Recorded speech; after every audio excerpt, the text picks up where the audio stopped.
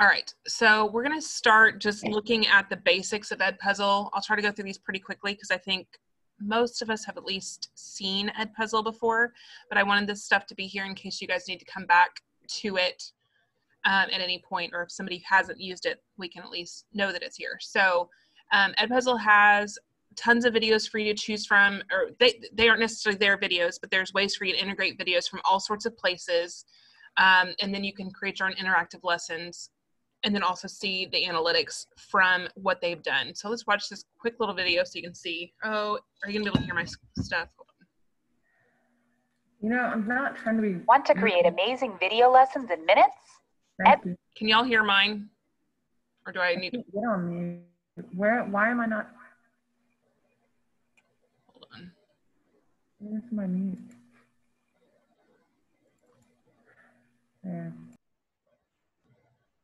EdPuzzle is your missing Can y'all hear it? piece. With EdPuzzle, you can choose from the millions of videos available from YouTube, National Geographic, TED Talks, Khan Academy, and more. You can also reuse ready-to-go video lessons made by other teachers or upload your very own teaching video. Then use EdPuzzle's video editor to create your perfect lesson. Embed your own questions to check your students' understanding, cut sections to show your students only the most important parts of the video, and even record voiceover so you can explain concepts in your own words. Once you've finished, you can assign it to your students in just one click and prevent skipping to make sure your students don't miss a thing.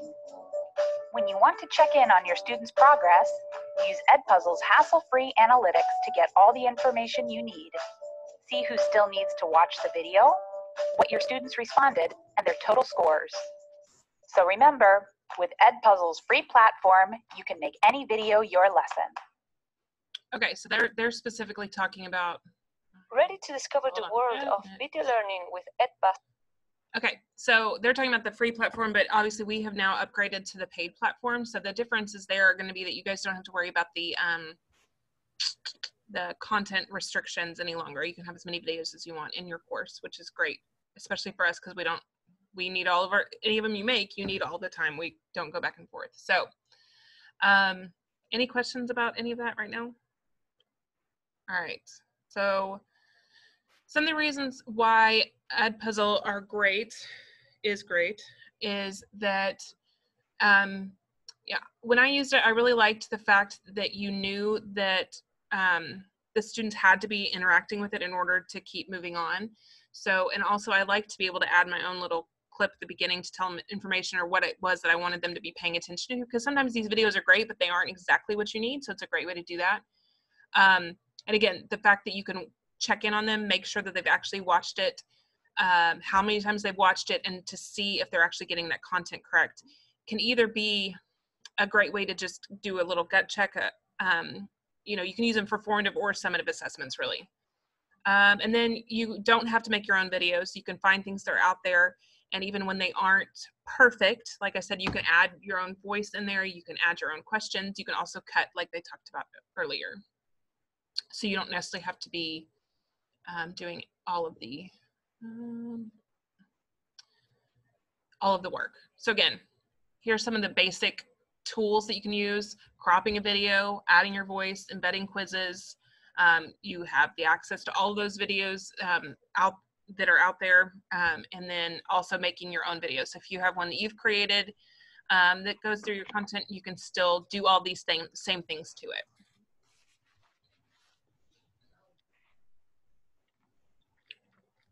All right, so the way it works is you're just going to go in, you're going to look for a video that is already created through YouTube or one of the other channels, or you can also find a lesson that's already ready. Some other teachers made it, they've already put the questions in there for you, and you can look through those and see if you like the way their questioning is, where they've stopped it, and if you do, you can use it just the way that it is. If you don't love the way they have it, but it's getting there, you can use it and then kind of edit it from there, and so it's taken out some of the steps for you.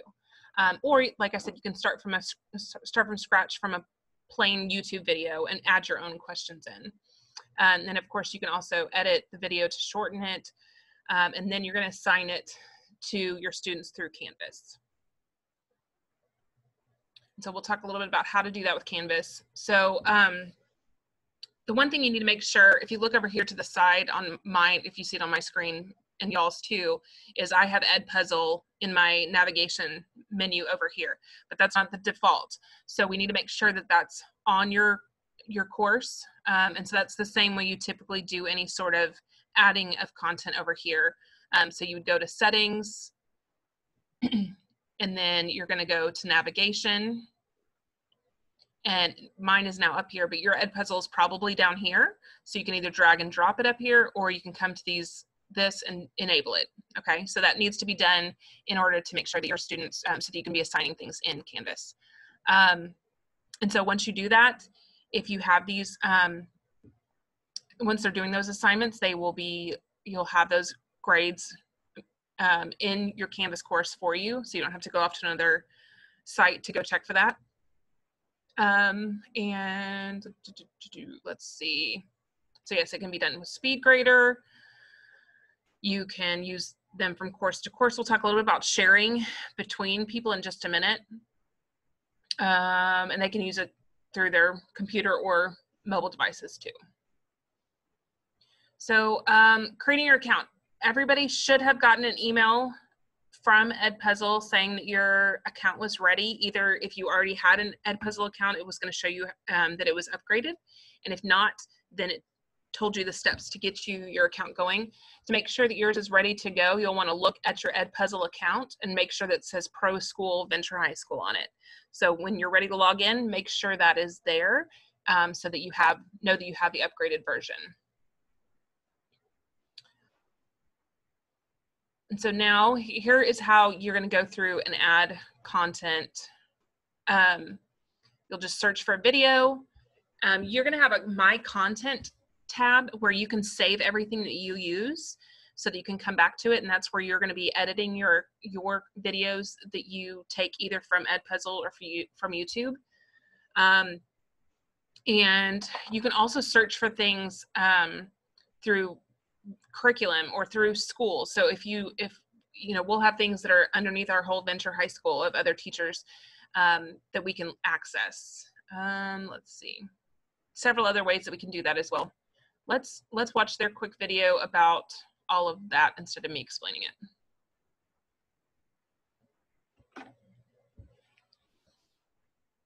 When you're ready to find a video on EdPuzzle, your search options are endless. If you're looking for a ready-to-go video created by another teacher that already has questions embedded in it, use the EdPuzzle search channel. You can either type your search terms directly into the top search bar or click on the EdPuzzle channel first and then look for your video. Preview the video to check the questions, then copy it to your content where you can edit the video further or assign it directly to your class. So what about YouTube? To find safe educational videos, just click on YouTube under our popular channels and search away. You can also simply copy and paste the link of a YouTube video into our search bar to edit it directly. Some of our other most popular channels include TED Talks, National Geographic, Crash Course, and Khan Academy, so you can search their libraries of content exclusively. What if you want to explore the content from the other teachers at your school?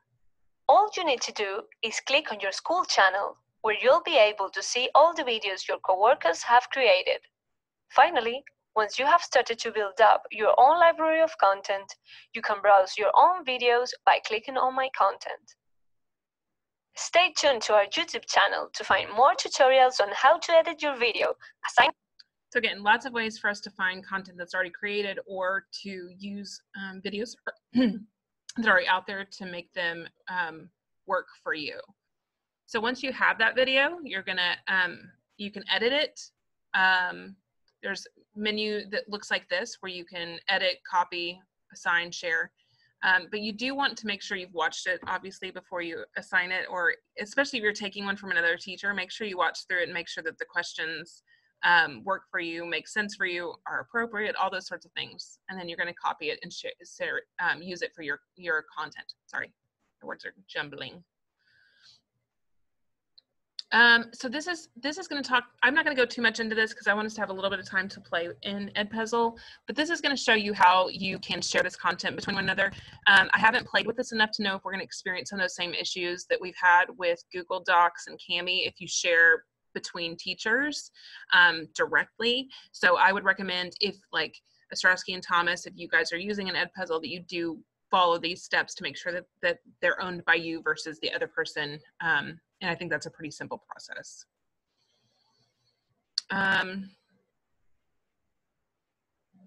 So let's watch them edit a video. Now that you've found the perfect video, it's time to add questions. After you've copied your video to My Content, select the Edit option, which will open EdPuzzle's video editor. When you click on the Questions tab, you'll see various options. Play your video, and when you've reached the point where you want to add questions, click on which step you want to add. You can also click on the timeline bar below your video, where you want to add your question. For multiple choice, just enter your question and your answer choices, making sure to select the green check mark for the correct answer or answers, and the red X for incorrect answers. To add a response, click on the plus sign where it says Add another answer choice. You can also add feedback for each response by clicking on Feedback. As an added bonus, your multiple choice questions will be graded automatically. If you're looking for longer responses, choose the open-ended option. These types of questions are perfect for encouraging critical thinking, and you'll be able to score them and provide feedback on your students' responses as soon as they answer. The note option is perfect for when you want to add some more information, or even record a brief audio comment. For all three of the options, you can also take advantage of additional features, including the equation editor, perfect for math teachers, or the option to add a hyperlink or an image. To add multiple questions or notes at the same point in your video, select the question type of your choice below, where it says Add another note or question here.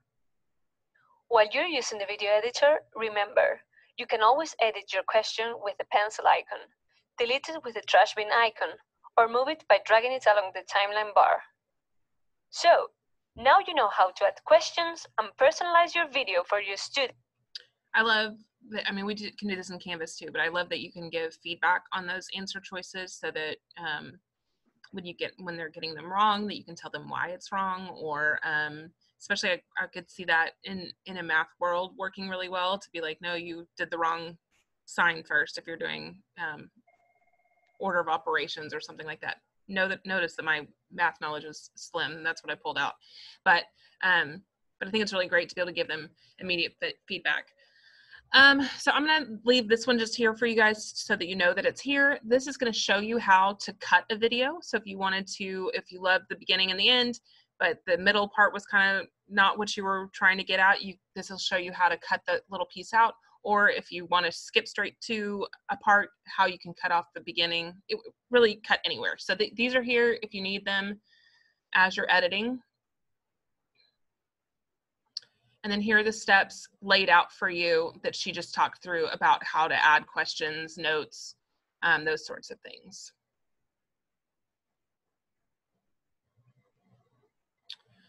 And this one, again, this is going to show you, go into more information about how you deal with the formulas, the links, images, all those sorts of things that you can come back and look at if you need those questions more in depth.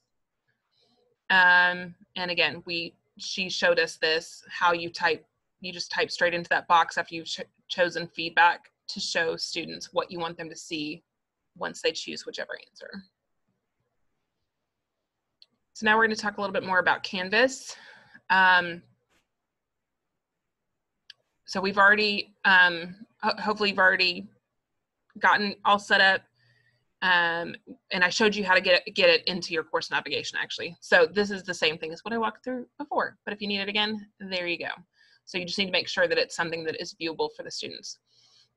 You may have to do these next steps. I don't think I did when I added it. I'm not sure why. Maybe I've already done this a long time ago. This may be if you've just now enrolled in EdPuzzle, but you're going to want to say that you don't need parental consent because we are all over 13.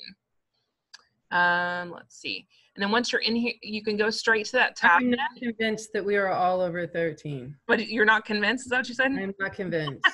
I've seen how some people act in the hallway wearing weird costumes and stuff. Oh, you're specifically talking about teachers, huh? Not the kids necessarily, right? Okay. So you can assign those straight from this EdPuzzle link to your students. And then what do we have next? Okay, so here again, going through more steps about how you assign that. You can also do that through the external tool, and that's the way you would be able to do the speed grader. So if you want to be able to use speed grader, you're going to want to make it an assignment, make the submission type external tool, find EdPuzzle, and then you're going to be able to come in here. You'll see the videos that are in your content. You're going to want to click on that eyeball, and it's going to open up your video, and then you'll assign it, and then hit select and save. So my soapbox for a second is, anytime you're doing anything in Canvas, if you can find a way for it to be an external tool, I think I really feel like that's the best way for us to do things. So in this case, I would agree that this is the way we want to go, unless you're not wanting it to be. If you know, we talked about this with H5P. If you're just doing it just for them to kind of check their understanding and you don't care about the grade, then you don't necessarily have to do it this way. But I think a lot of times our students want to see that they're getting credit for what they've done. So this is the best way to go about it. And anything that you guys have asked me to look into, the first thing I do is try to look to see if we can do this in Canvas, because I think especially in our world, us not having to go to 100 sites to check things when we have kids all over the place is so helpful. And again, knowing that our students pretty much always ask if they have to do it, it's always nice to be able to say, yeah, it's for a grade. So, so then as far as grading, you can see those grades. Obviously, if it's an open-ended question, you're going to have to do some grading on your side.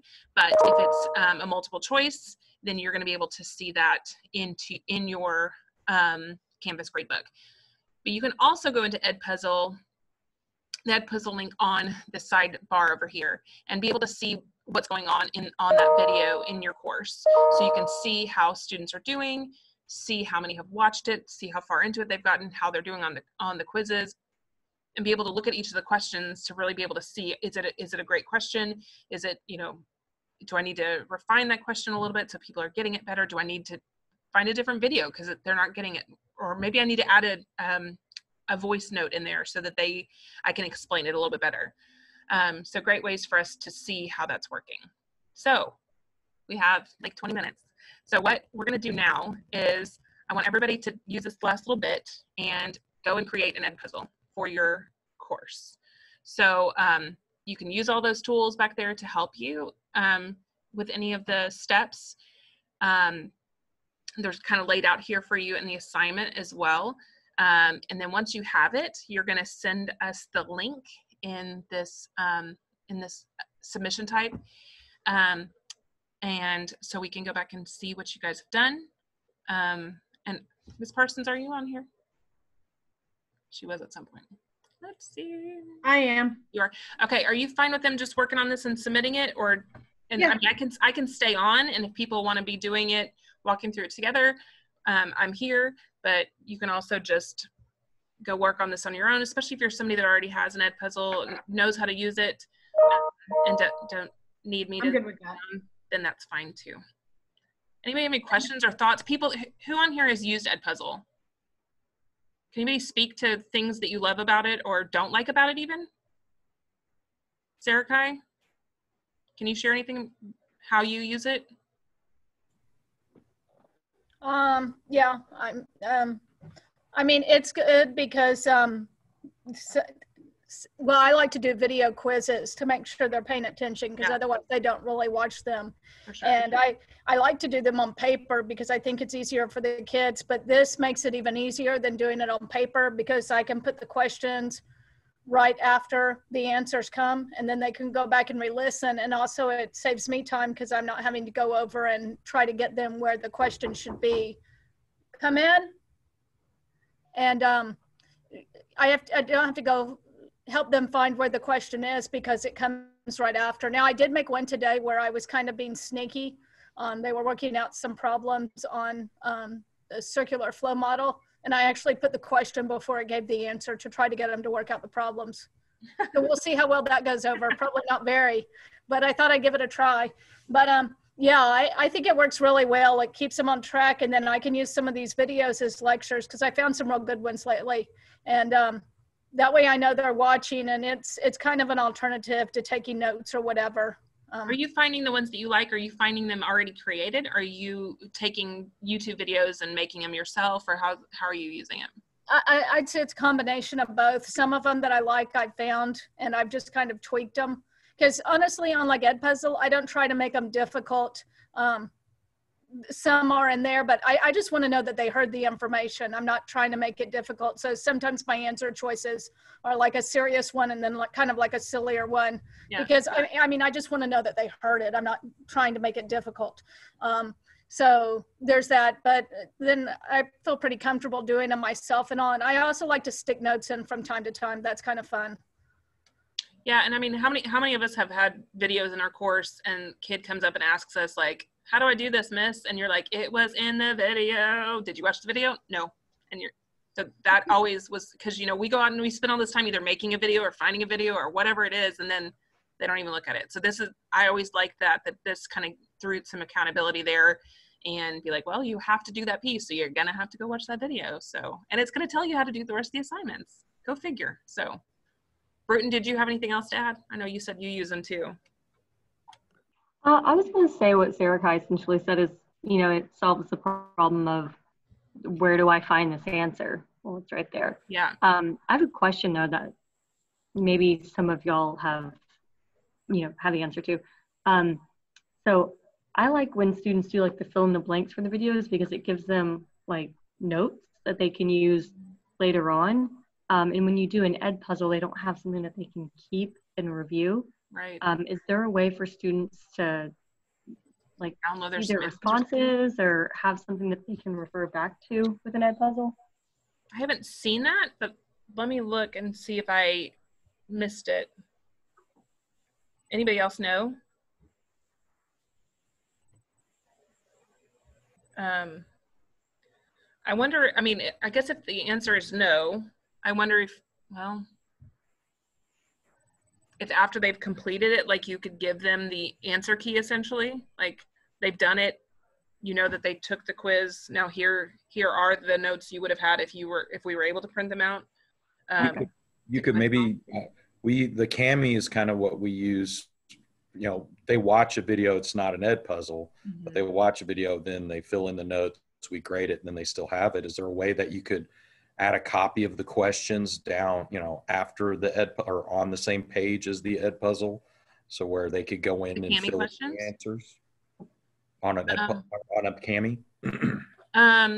You couldn't make them both be the submission type. So because it's on the same page. Right, one of them, you would have to use one or the other, but you could still have the EdPuzzle embedded. So, I mean, that might be a good idea for those types of things. You could stop it and just put a note there that says, did you hear the answer to number 1? Like to help them guide them on, this is where you needed to be looking for that thing to fill out in that Cami or whatever. So, I mean, That's a good point. Yeah, I like that, you know, just so they don't have to go back and like rewatch this section, you know, so many times. Right. And if you make it to where they can't fast forward, it's not like they're just going to go straight to those little dots where the answers are. Right. Okay, cool. So I like that. That's something to think about. You just couldn't grade the fact that they had done it, but I think you would still be able to see. You would still be able to see in the analytics on the tab that how much they'd watched and how they'd done on any other questions you had. You know, so that yeah, then I can see their answers on their blank. Concerned about how they're doing, but that just wouldn't go into the grade book. So good question. Anybody else have any thing that they love or don't love about EdPuzzle or questions about EdPuzzle? All right, well then I will let you guys go. Now we've taken up a little more time, but see if you guys can go ahead and get at least one created, or if you haven't already, I'm sure that we can just take that too. So just copy and paste the URL from your course that shows us which EdPuzzle you have created, and we will, and then. Krista, where are we turning these in? On this assignment in the PLC Canvas page, there's it's this one with, it has a green check and it says create an EdPuzzle and embed in Canvas. It's on November 2nd. It should be the last thing in November 2nd. Okay. You're looking for ones that are already created. Do they have them like sorted by most popular or most? I think there's several ways you can look for them. You can certainly go up to the top and search for something. So if there's a specific content area that you're wanting to, something you're specifically wanting to teach, you know, I heard put in there Jupiter's moons or something. So it'll pull up all the videos that are about Jupiter's moons. So you'll want to look at an EdPuzzle. On the left-hand side, you'll go to the EdPuzzle link, and it'll pull up everything that's in their library. Do you see that? Typed in something that we do, and there's millions of them. So it's like kind of like if I didn't create one myself, I'd like to use. I don't have to sit and watch them all. Oh yeah, I mean that does. Find a good one, you know. And again, if you already have videos that you love, like you already have a video in your Canvas course that's a YouTube link, or it's a Khan Academy or something like that. I don't know if you you can also put that URL into the I think it's up in the search content. Bruton, is that right? Do you know? Or Sarah Kai? That's where you put it, right? Here, let me show you. To see the URL to see if they made videos for EdPuzzle? Not even necessarily that, but you can come here and put in this box. You can paste a URL from any YouTube video, and it'll pull that YouTube video up, and then you would then go in and add the questions that you wanted. So. But some of these YouTube ones, the voiceovers, like I thought, okay, I like the graphics on this one. You know, that's the biggest thing for geometry. If I'm going to start from scratch, is the graphics, having to create them. But it wouldn't let me do a voiceover. It said YouTube content, something, something. So okay, some of them you wouldn't be able to do your own voice. Send me a link.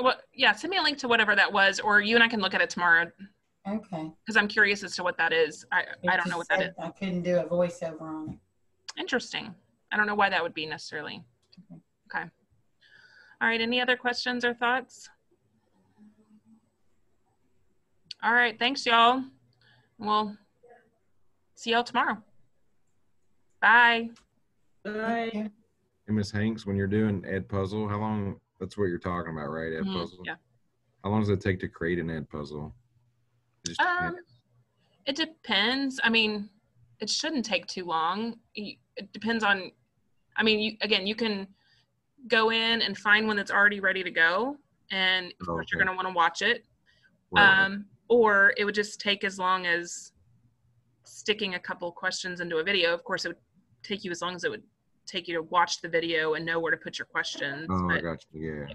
It's, I don't think it's a hard or time-consuming thing beyond finding the video and so if you do your own video, you would insert that in your own video. But if you do I didn't listen to the whole thing, sorry. But then if you do a YouTube video, then it's all good unless they take that off of YouTube, right? Yes, and that is a problem. So I'll show you, like on here, like I can go to EdPuzzle and search for, if I'm trying to solve one-step equations. If I look at this, I can see this 6 with the little teardrop. Yeah. And that tells me that one already has questions into it. So I would want to go through here and make sure that I liked all these questions and like the video, and then I can copy it to my content. Or I can go to YouTube, find any video that's out there, put in my questions that I want. And sometimes you might not even want questions, you just want to shorten the video, and this is a great way to shorten your videos and not worry about that. Or if you look on here, I think I was trying this for something you asked me about. I stuck in the video, well, of course this was on YouTube, so that makes sense, but this is the video that I created for you. Yeah. It was in YouTube, so then I can go into it and ask questions throughout it. Does that answer your question? Yeah, no, I think it seems like a really cool tool, and we're paying for it. So well, I was going to ask you about that. What? Oh, yeah.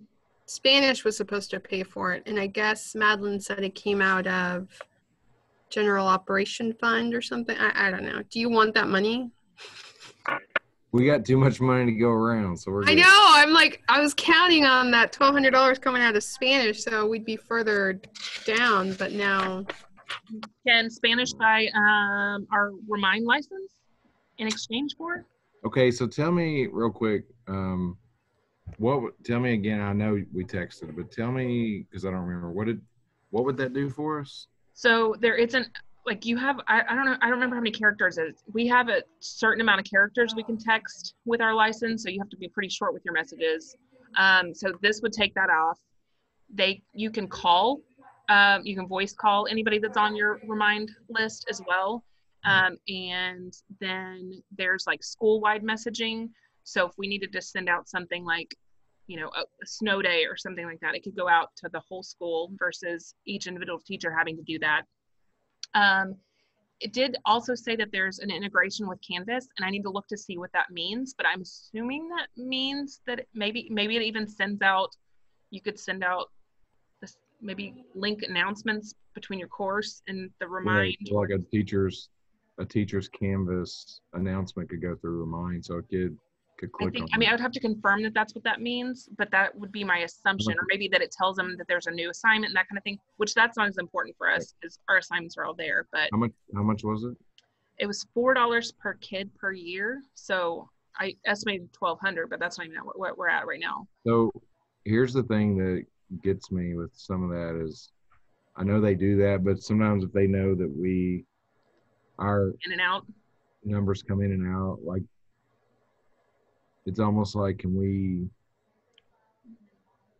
you know, purchase the 300? And it doesn't matter which 300 people are using. I can show them historical evidence that we almost never get over 300, but we have kids that come and go and they drop out. And so a lot of times if they know that, I just don't want there to be you hit your quota and we just spent 1,200. Well, and then another question worthwhile to ask is, like, what if the kid changes their number? Like, does it transfer over to the new number, or? Yeah, because you're, hold on. Because if we're paying per user, are we paying for the parent phone number and the kid phone number, or it's per school enrollment, and we can send it to 1,000 people, but your payment is based on your enrollment is what. Yeah, I wonder. Maybe it's like linked to an email, right? It can be. Yeah. You would almost think it would have to be tied to enrollment, because the idea is that you have, I mean, my kids are signed up for their Reminds and so am I. So you would almost always have. Right. So it's almost like an honor system. Like, you know, we're going to, you know, we have 300, which is fine. I mean, how much does ESL have? ESL doesn't have much. It's Spanish. We have. I mean, we have so much money. We're just, it doesn't. 3,500. Which, I mean, I've spent 1,000 now on getting her a new power sync tray, but I'm gonna make a dent in that $2,000. That's fine. No, I think this is the year to try.